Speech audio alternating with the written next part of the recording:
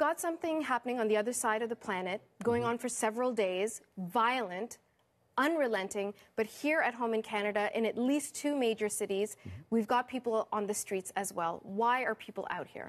So I was involved in a protest earlier today. I had a small role in organizing it. A lot of former political prisoners organized it. And our message was, we stand in solidarity with the people that are protesting. We want to echo their message. We want to amplify their voice. And we also want to let our government officials here in Canada know that we ought to stand with the protesters that are fighting so bravely in the streets of Iran. So part of it has to do with the solidarity with friends and family and just generally activists in Iran, but also sending a message to our federal government. Now, our government has been slow to respond to this. I want to bring up Chrystia Freeland's statement as Minister of Foreign Affairs, if we could bring that up. Now, this is part of what she released a few days ago. Canada is encouraged to see the Iranian people exercising their basic right to protest peacefully. We call on the Iranian authorities, she goes on to say, to uphold and respect democratic human rights. Now, that statement took several days to come out. We have not heard from the Prime Minister, and you've actually called this government out in an article you wrote for the National Post, which is titled, "If Canada is back, like Trudeau says, we should be supporting Iran's protesters."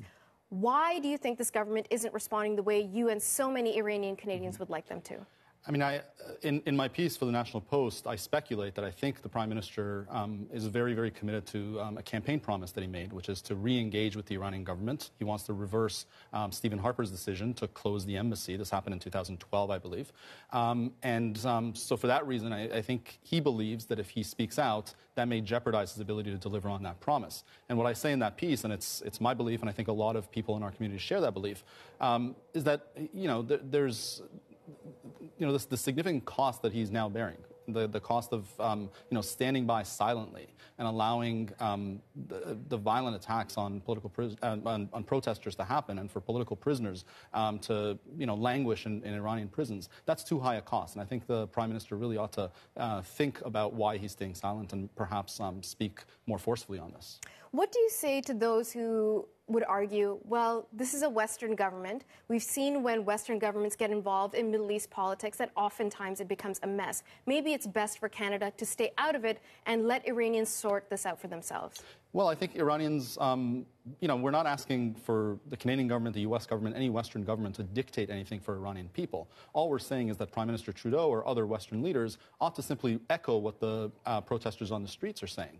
The protesters are not saying, we want to work with this faction of the Iranian government, that faction. They're saying we want democracy, we want human rights, we want to do away with the theocracy that's been oppressing us for 40 years. And all we're asking is for Western governments to just echo that sentiment. Okay.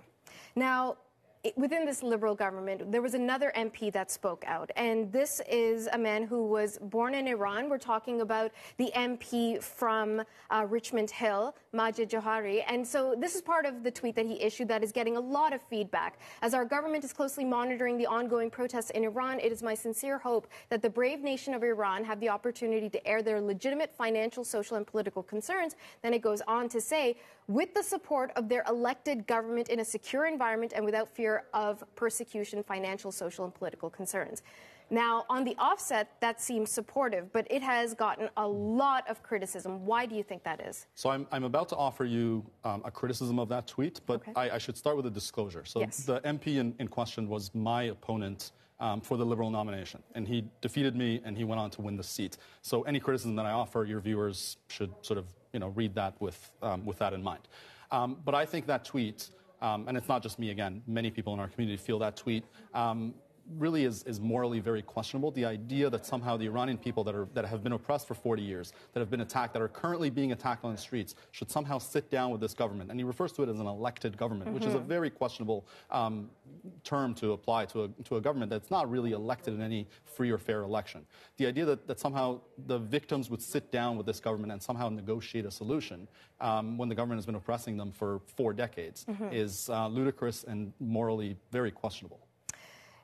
At the UN, we saw a representative from the Iranian regime address Nikki Haley, the UN ambassador from the United States. And when she was saying that nations should come out and support the people of Iran, the Iranian representative turned around and said, this is what often happens in every country. People have grievances against the state, and so they come out and protest. Iran is no different.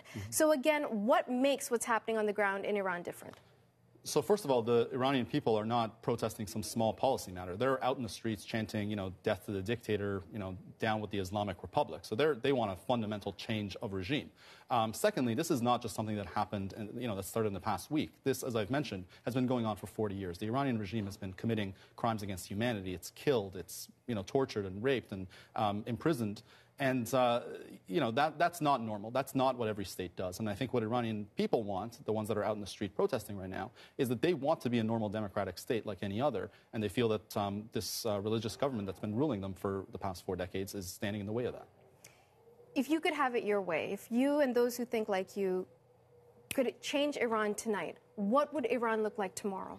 I think Iran would become a democratic state, one that respects the rights of women, one that respects the rights of religious minorities, and one that doesn't have political prisoners. And unfortunately, we're very far from all of that today.